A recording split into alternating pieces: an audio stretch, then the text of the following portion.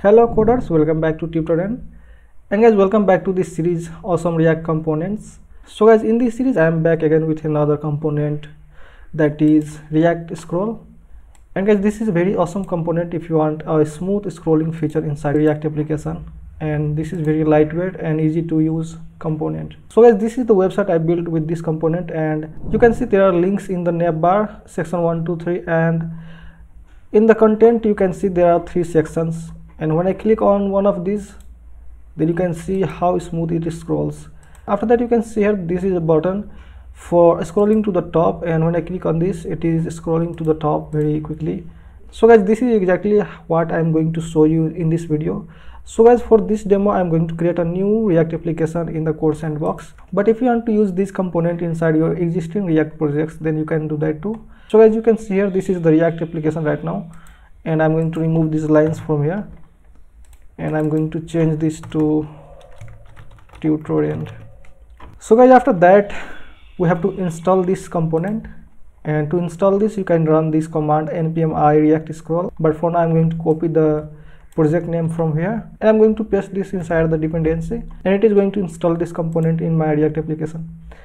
So after that you can now use this component. So guys, from the React scroll library we are going to import a component that is called link, and after that we can import another function that is animateScroll, and I'm going to import this as a scroll to make it shorter to use inside our component. So now we have imported 2 things from this library, that is link and animateScroll as scroll.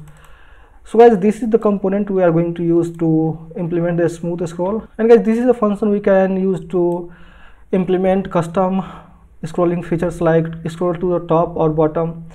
So now let's use it. And guys, to use this we have to create some content inside our application and navbar. And guys, for the content I'm going to create a div here, and inside this I'm going to give a class name that is content, and inside this we are going to write again 3 divs or sections for our content, that is going to be section 1 and 2 and 3.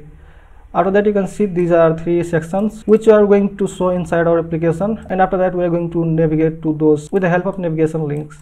So after that we have to create a navigation menu. So guys, let's style this little bit so it looks nice in our application. So now I'm going to style this with the help of this content class inside our style.css, and make sure that your style.css is imported inside your application or component.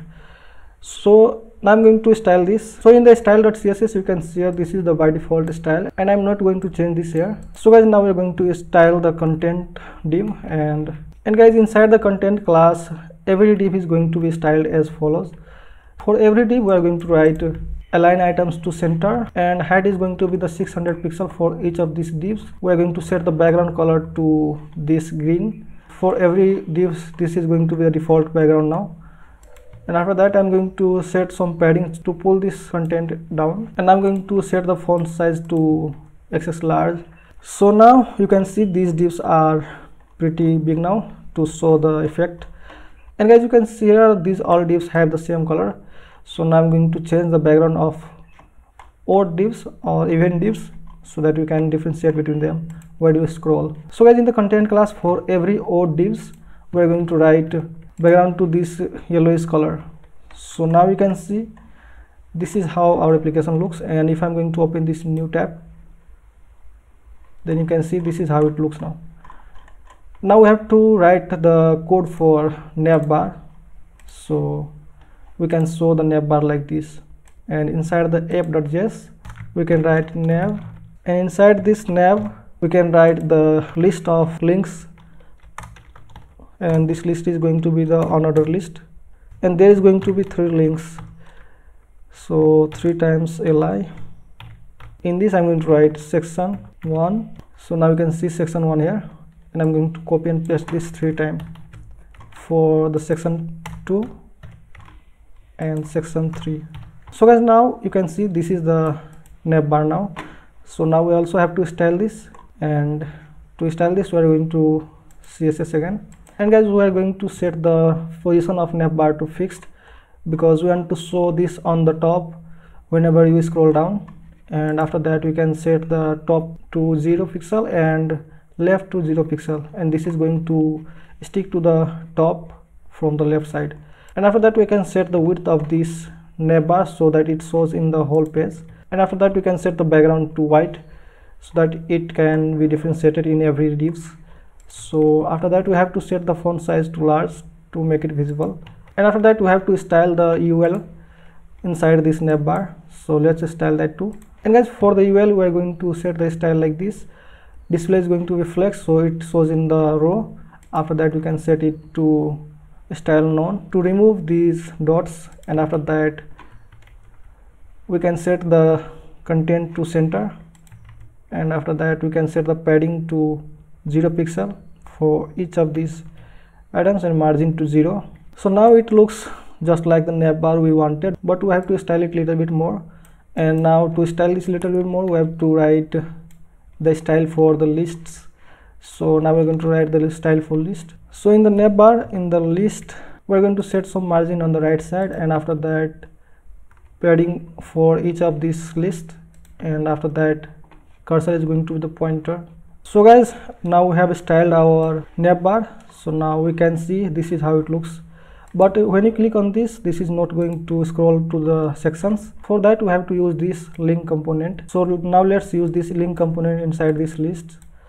So link, and now we're going to pass the text here. So now you can see this is now clickable, but we have to pass the props inside this link to make it work. So for example, we have these divs or sections, and inside these sections you can see there is IDs.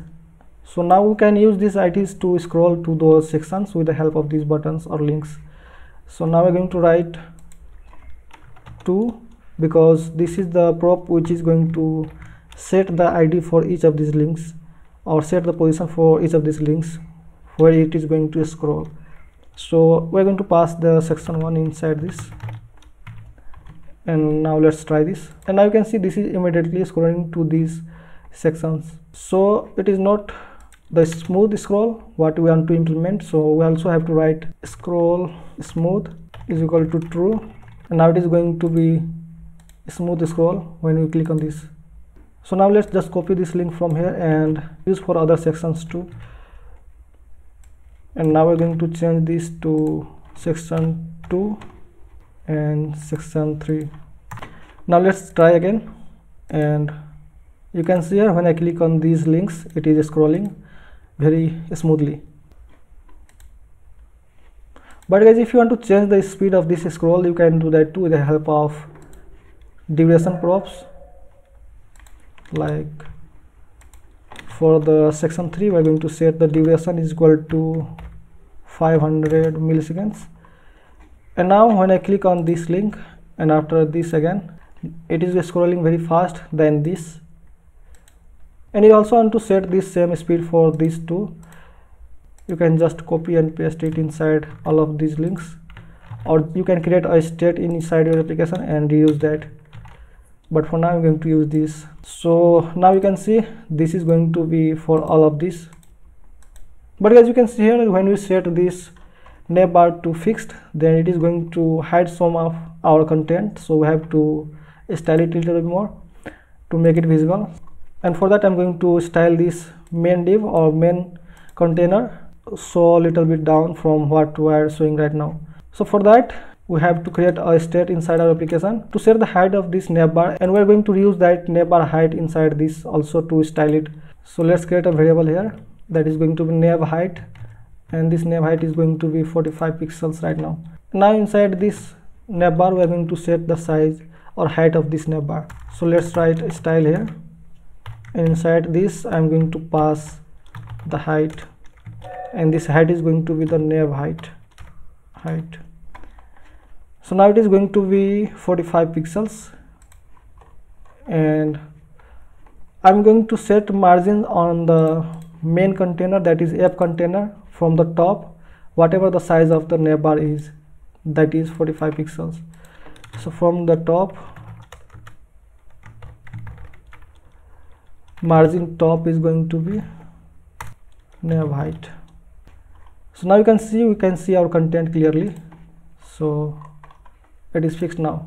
But guys, when you scroll this, you can see the content of these divs are going inside those nav bar. So we have to style this also, and for that we can pass a new prop inside this nav bar links, that is offset, and inside this offset we can pass the value or pixels at which point the scroll is going to stop. So for example, if I'm going to write 45 pixel, then you can see it is stopping very soon.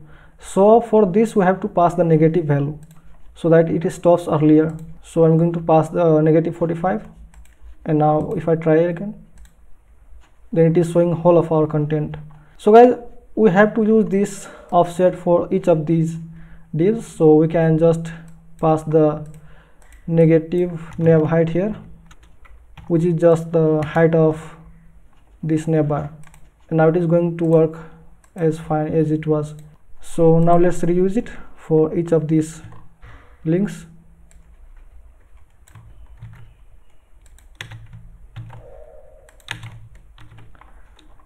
And now it is going to show the whole content of every div. And guys, I showed you this button which is going to scroll to the top whenever you want. So now we are going to implement this with the help of animateScroll function, which we imported earlier.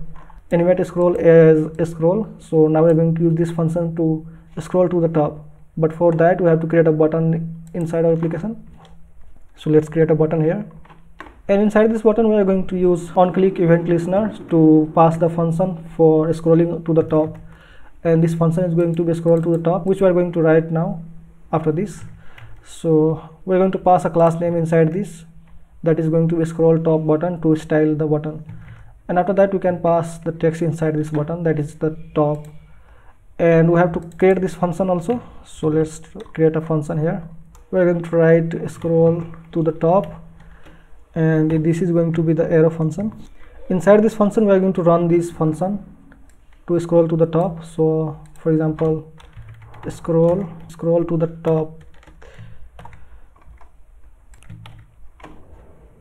But guys, the button is appearing on the bottom, so now let's style it to make it appear on the left side of this website, and the position is going to be fixed for this button too. So guys, this is the style for this button, and the position of this button is going to be fixed, and this is going to appear from the bottom 20 pixel and from the right 10 pixel.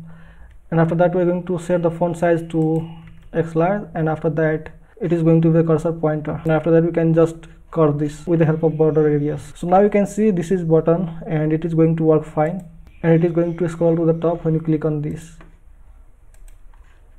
So guys, now most of the functionalities have been implemented, but if you go to my previous project, then you can see when you click on these links, the color and font size of these links is changing. And for that there is another prop inside this library, active class, and this is the prop that is going to help us to apply the active class or active style inside these links. So to use this we have to write active class, and now we're going to write the name of a class that we are going to use to style active classes, active links inside our application. So for now let's write active.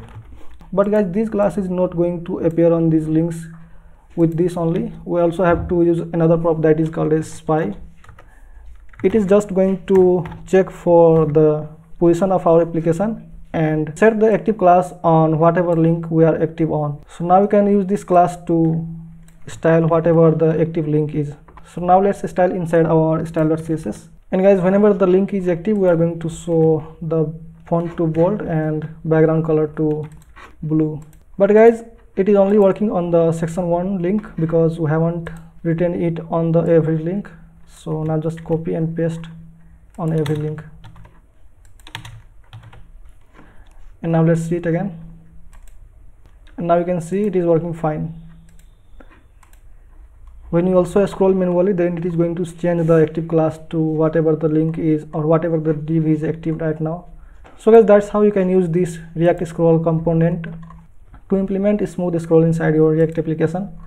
And guys, I'm going to leave this code inside the description below, so you can just come and check the code here. And if you like this video, then don't forget to subscribe this channel. Stay tuned for more videos like this, and stay healthy, keep coding, and keep watching tutorial.